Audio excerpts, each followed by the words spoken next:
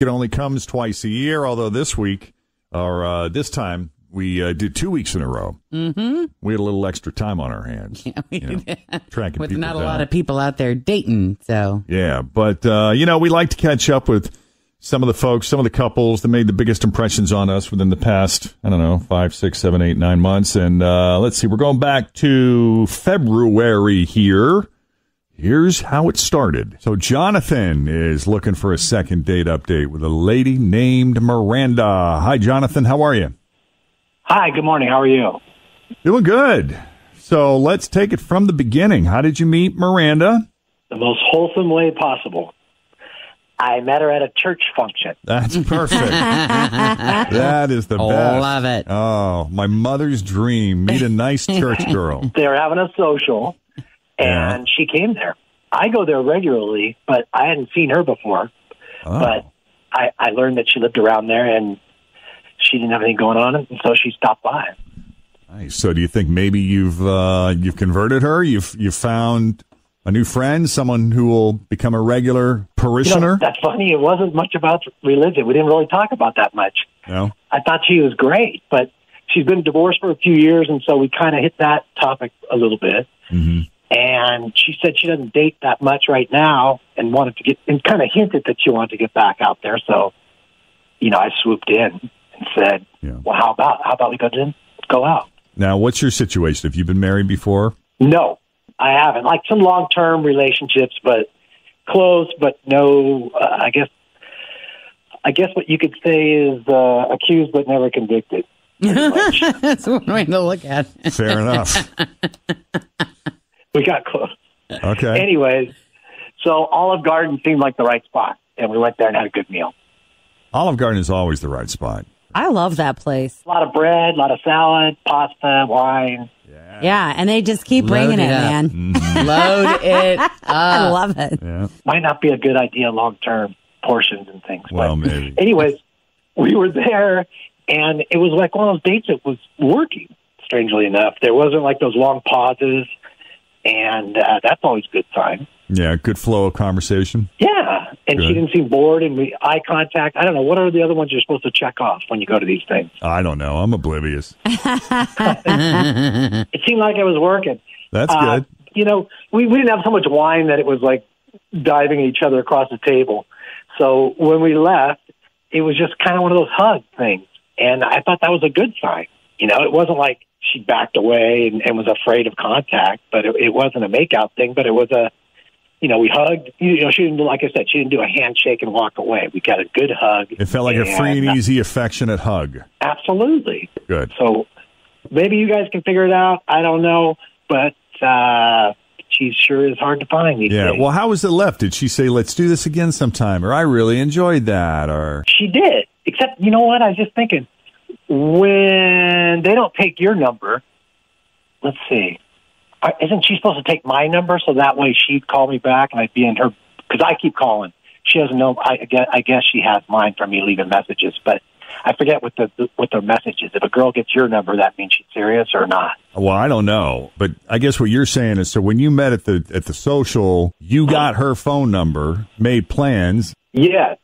So you've spoken before. Yeah, we did. I just thought that she would want mine too, so we would both, maybe she'd make the effort, but I don't know. I'm just trying to come up with a reason why I can't get her to call me back. Well, she's got it. When someone reaches out to me and there's like, hey, it's so-and-so, and I don't have their contact info or their name. You save it immediately? I save it immediately. Yeah, just so I do if they too. ever come up again. Well, maybe that's not a good sign. But like I said, I really liked her. I thought it was good. I want to find out what's going on. All right. It's worth a phone call. We'll call her up. Anything else we need to know before we take the break? No, that's about it. All right. Let's do that then. When we come back, we'll call Miranda and see what she's got going on in her life and if there's a chance that we can reunite her and Jonathan. Coming up, second date update continues here at Cincinnati's Q102. All right, so Jonathan met Miranda at a church social. She is not a regular parishioner, so I guess there's a good possibility he may never see her again since she's not calling him back now. But we don't know why. They had this great date. It seemed like it ended well, and like so many of these second date updates go, zip, zilch, nada. Nope. No low communication. Not a lick. So, Jonathan, we're going to make the call if you're ready. I'm a little nervous now that you say it like that. But I'm all about the build-up here, Jonathan. Okay.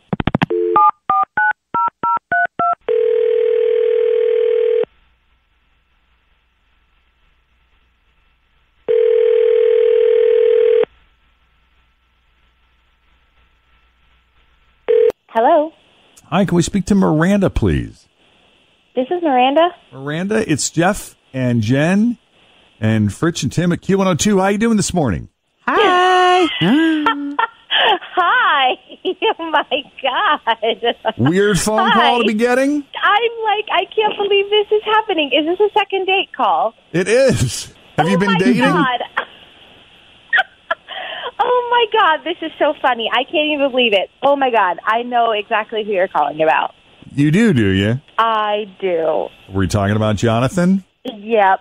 Were you intentionally avoiding Jonathan, or have you just been busy? I was avoiding him. I can't lie about it. Why? What's up? Oh gosh.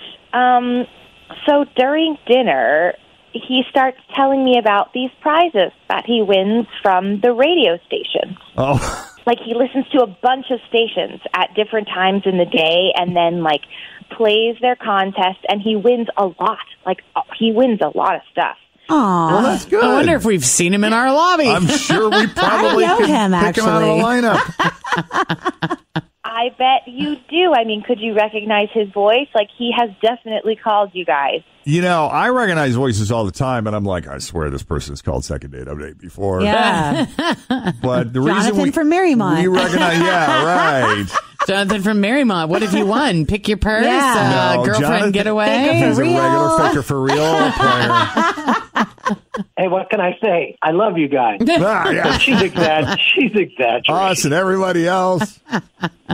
Did he specify what contests he likes to win and play? And So he says it's all types of contests, but he doesn't just play them because he wants to win the stuff.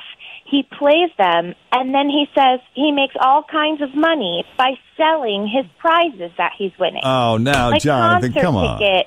I am breaking Yeah. up with you right now. I've seen this, though. Not necessarily from him, but I've seen this before. She's making it sound a lot worse than it is. It's for fun, and people want these things, and I like to compete. It's fun to go on, and it's not about being number 20. Sometimes you have to come up with good ideas and answer questions and kind of swoop in and be smarter than the next guy, and that's kind of fun for me. Wow. But I'm not But trying to you're being scalp so and take selfish. advantage of people. Some people actually want to win these things, I've called into a radio station before because I wanted the concert tickets or the movie tickets.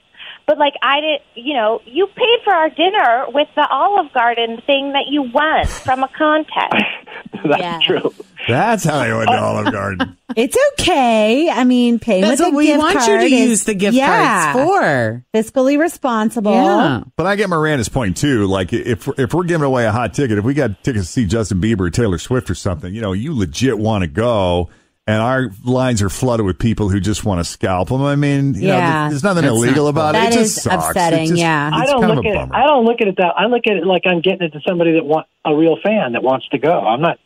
I'm not doing it for a living. Mm-hmm. I just like to. I like to be Why picked. I can't- like to why be the not one that use wins. the It makes real me feel fans smart. to call in? Just like That's a hobby. a stupid reason, Jonathan. If I wanted the Taylor Swift tickets, I would call in and try and win them. You don't want them, so why are you calling in? That's dumb. You want the money that you can make from it. You want to take advantage of people. What can I say? I'm a capitalist.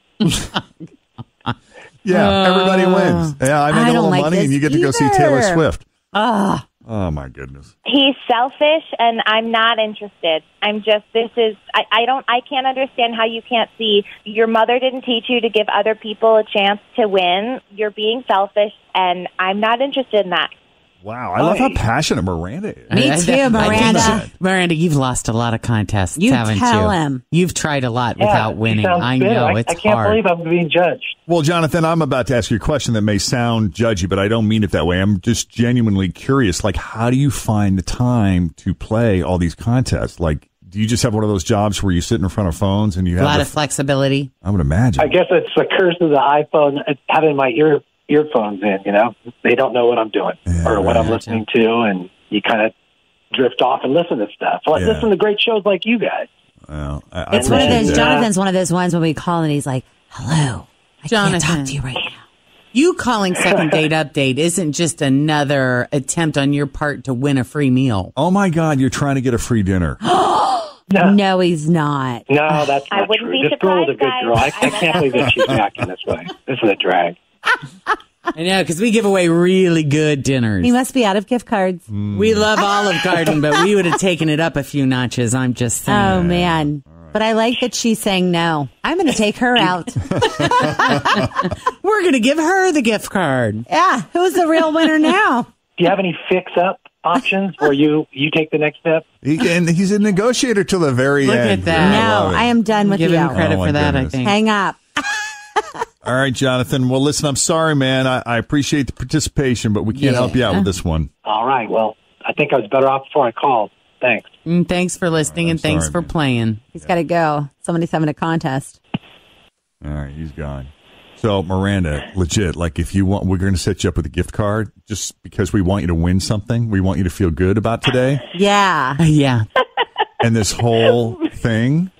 Well, I would feel like a winner, like it was worth my time to go out on that horrible date. Well, we're going to set it up for you and your girlfriends to have a night out on us. That sounds amazing.